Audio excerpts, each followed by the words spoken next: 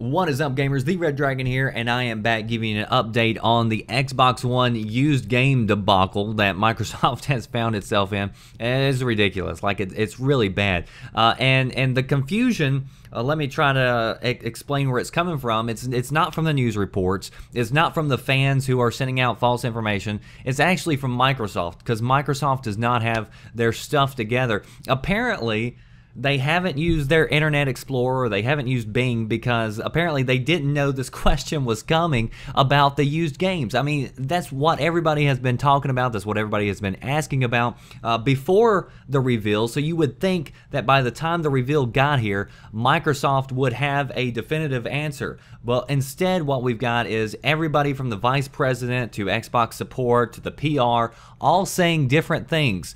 So let me bring you the latest. So the latest information that I've gotten comes from an interview with Kotaku. They went back and talked to Phil Harrison, who originally started this whole idea of a fee with the used games, and he tried to clarify a little bit about what he actually means. So let me try to explain this, and again, this is just what we think we know right now, and who knows what tomorrow holds and what Microsoft's story will be later on. But here's what we've got so far.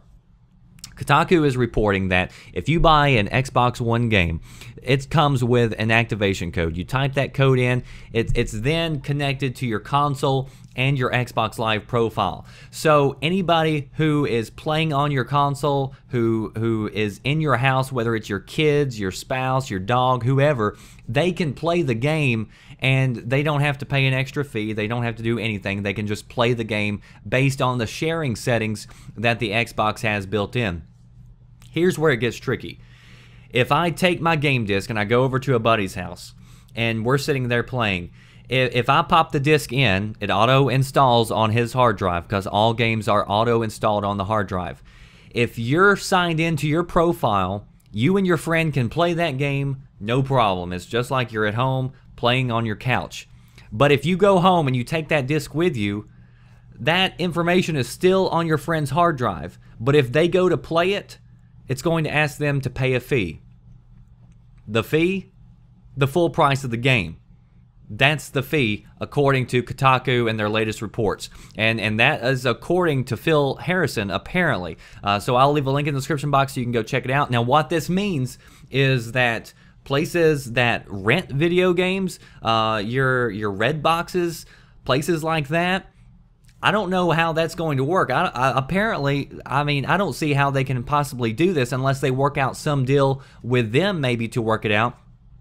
Also, keep this in mind, because it is an activation code, there is a possibility they could do it like some of the publishers do right now with online codes and give a grace period and give you a temporary code that you could try out for a few days, and then if you don't like it, then that's fine. The code expires. If you really like the game, then you'll still have to buy a fee. So keep that in mind.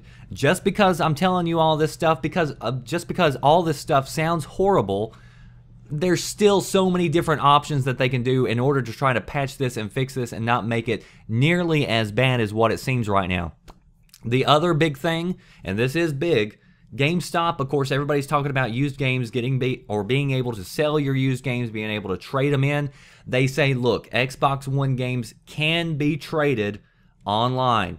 And GameStop's president came out and said, look, we've been working closely with Sony and Microsoft. We're not going to announce any details, but trust us, they have used games in mind, and they realize how important this section actually is to gaming, because let's face it, a lot of the games that we trade in, it's not just so we can buy other used games. A lot of that money actually goes towards new games. So, I mean, developers are also going to be hurting themselves if they try to keep used games out. So Microsoft apparently realizes this, and there's all sorts of options that they can do.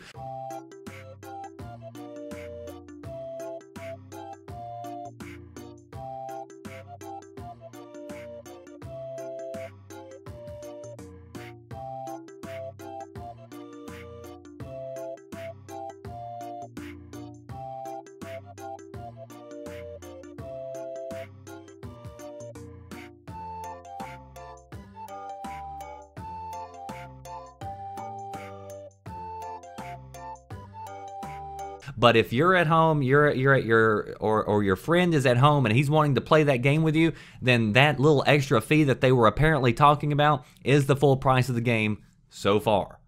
Who knows what tomorrow holds? Maybe Microsoft will start using Internet Explorer or Bing and actually pay attention to the internet and know what's coming and have their stuff together for E3 and put together a little bit better performance than what they did today. Because today they had a perfect opportunity to do so much greater stuff, but the story of the day is actually the used games debacle and not being able to play Xbox 360 games and not really having a really good answer for either one.